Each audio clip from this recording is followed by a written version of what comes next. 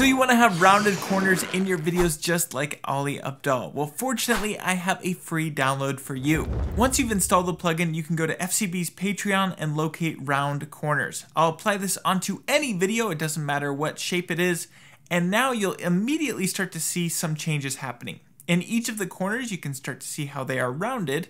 If I go ahead and hide these controls, we can see them a bit better. I can drag up the roundness if I wanted to, but bringing back those controls, you can see that I can adjust the shape of this mask. So we can shrink it down to be just surrounding me. We could make that a little bit wider if we wanted to, and we can click and drag it to move it around the screen. Additionally, I've added the option to enable a drop shadow. We could increase the distance and bring up the blur, and that is looking super nice.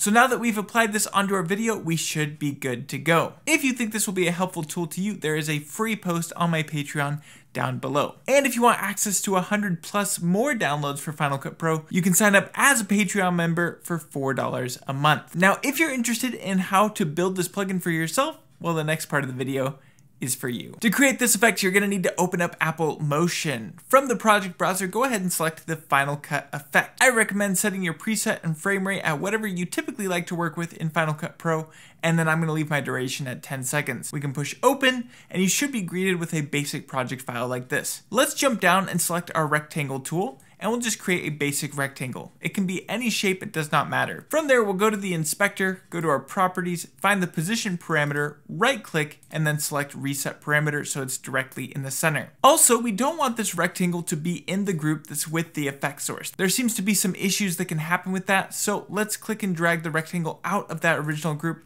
and we'll just call this the mask rectangle group. And then the original group, we can just call this the source. I want to add one last layer. Let's go over to library, go to generators, and then locate the color solid. I'm going to click and drag that up above so it's in its own group, and this is going to be the on-screen controls. Let's rename this group to be OSC, and I'm going to disable the visibility on it. We could also go into our color solid and just call this the controller or whatever you want to call it. Then from there, we're going to apply the controls that we need to adjust this rectangle. So we'll go on up to our filters, go down to tiling, and then select Kaleido-Tile. You'll notice if I spread this out that this gives us access to all sorts of controls on the screen.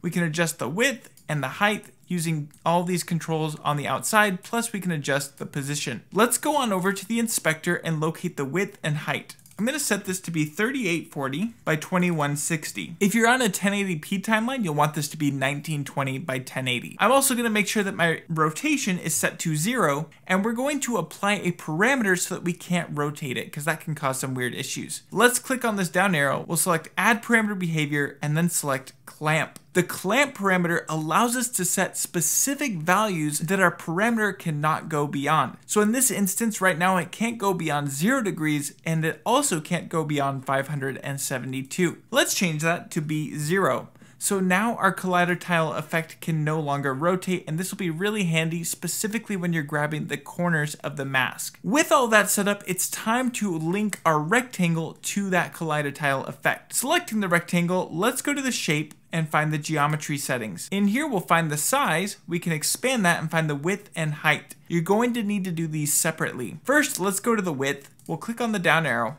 add a parameter behavior, and select link. I'm going to call this link width for clarity's sake. Then from there, we can find the controls layer we created. I'll just drag that into the source object well, and now we can tell Motion what we want to link from the source object. So let's jump into our compatible parameters. Let's go down to filters, go to Kaleido-Tile, and find the width. So now we are linking the width from this Kaleido-Tile effect to our rectangle, and you can see that as I click and drag, those adjustments are being made. Let's do that with the height as well. So I'm going to select the link width and push Command D to duplicate it. Let's just rename this to be link height. Then going over to the left side, we'll find compatible parameters. We'll go to filters, Kaleido-Tile, and select height. But now the height of our Kaleido-Tile effect is affecting the width of our rectangle, so we need to change that. Coming down here to target parameters, we can change it over to object, then we'll go to size and select height. So now the height of our Kaleido-Tile is affecting the object and our width is affecting it. Finally, we want the position to be linked. Jumping back over to our rectangle, let's go to our properties and locate the position parameter. We again need to do this individually, so expand out that position parameter and find X and Y. We'll click on the down arrow next to X, add parameter behavior, and select link. Then from there, we can go ahead and click and drag in the object of our controller. We'll change it from compatible parameters over to filters, collider tile, center, and X, and you'll immediately notice that it's shot our object off to the right side. That is because if we take a look at our collider tile effect in the center parameters and we expand that, you'll notice that X and Y are both set to a value of 0.5. The reason behind this is I have no idea, but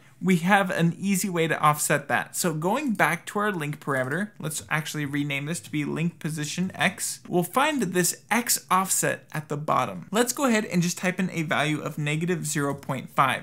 And so now we have offset that object.